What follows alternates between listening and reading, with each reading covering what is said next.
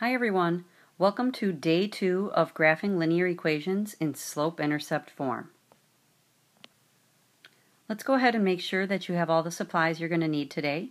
You will need a pencil, graph paper, and a ruler. Alright, why don't you go ahead and write down example 1. Our equation is 5x plus y equals 9. As you can see, we are not in slope-intercept form. So we are going to have to do some inverse operations to get ourselves into slope-intercept form, or y equals mx plus b form. Okay, so I want to isolate the y so that I've got y all by itself on the left-hand side of the equation. And in order for us to do that, we're going to have to get rid of this 5x that's over here on the left with our y. So we're going to get rid of that using an inverse operation of subtracting 5x on both sides. That'll cancel out our 5x's here, and it will isolate the y. Now because I want to rewrite this so it looks like slope-intercept form, I'm going to put the negative 5x first, and then that's with a positive 9, so I'll write plus 9. I now know my slope is negative 5, which I'm going to rewrite as a fraction, negative 5 over 1. My y-intercept, or b, is going to be positive 9. Okay, so b is our starting point on the y-axis. I'm going to go up to positive 9 and draw my starting point. From there, I'm going to use my slope, the rise over run, to help me graph some more points. So since my slope is negative 1 over 5, my rise is negative 1, but a negative rise means we are going to move down 5 from our starting point, and then right 1 because that run is a positive 1. Okay, I'm going to continue that pattern, down 5, right 1, down 5, right 1. Now I'm going to go ahead and grab my straight edge, or my ruler, and draw that line. Why don't you go ahead and do that same thing right now. Remember, when we draw our straight line, we want that to go all the way across our graph, and we want to put the arrows on both ends.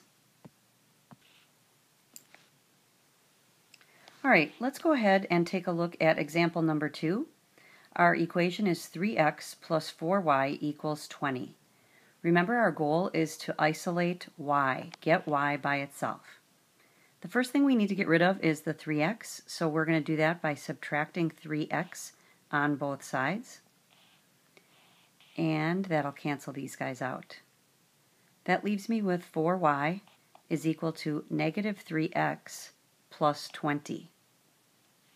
Alright, I'm going to still need to divide by 4 in order to get that y by itself, but that means that every term on the other side is also going to be divided by 4. These 4's will cancel out, and I now have y isolated, so y is equal to negative 3/4 x plus 5. My slope is negative 3 over 4, and my y-intercept, or b, is positive 5. Okay, going to the graph, we're going to put positive 5 as our starting point on the y-axis. And from there, we're going to use our slope, down 3, right 4, to create some more points. So from our starting point, down 3, right 4, put a point. From that new point, we will again go down 3, right 4, and put another point.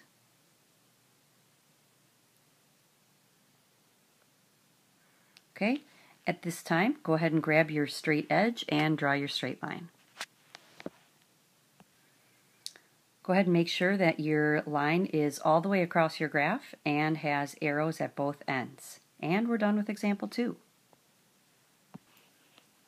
Alright, our last example is x minus 3y is equal to 15.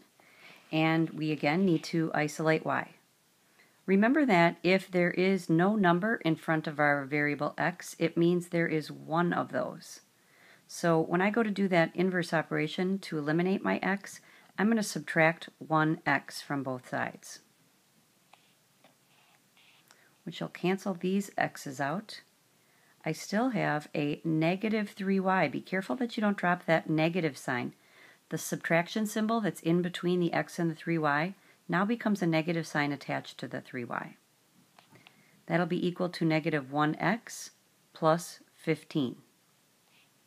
Okay, next we're going to need to divide by negative 3, and remember that every term on the other side gets divided by that negative 3. That's going to cancel out our negative 3's here, and we have y by itself. The negative 1 divided by the negative 3 is going to give us a positive 1/3 x plus negative 5. Our slope is 1/3, and our b is negative 5. Negative 5 is our starting point on the y-axis, so we're going to go ahead and graph that on the y-axis right now. And from there, our rise over run is going to be up 1, right 3. Up 1, right 3, etc.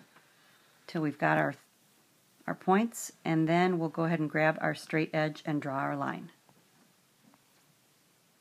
Alright, after you've drawn your straight line, please make sure that you've got arrows on both ends. And I think you're ready to go for today.